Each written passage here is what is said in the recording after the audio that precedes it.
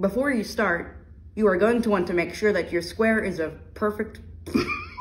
Just finished our artwork for Chalk Fest, our virtual Chalk Fest, today, and God, I'm so tired. Hey everyone, it's Jenna at the Children's Museum of St. Tammany. Since our spring break was virtual.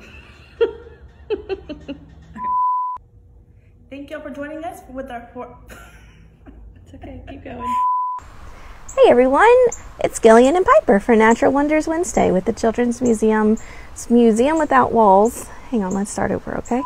Today's experiment, we will be using isopropyl alcohol, a 2-liter bottle with a heat gauge, and a fizz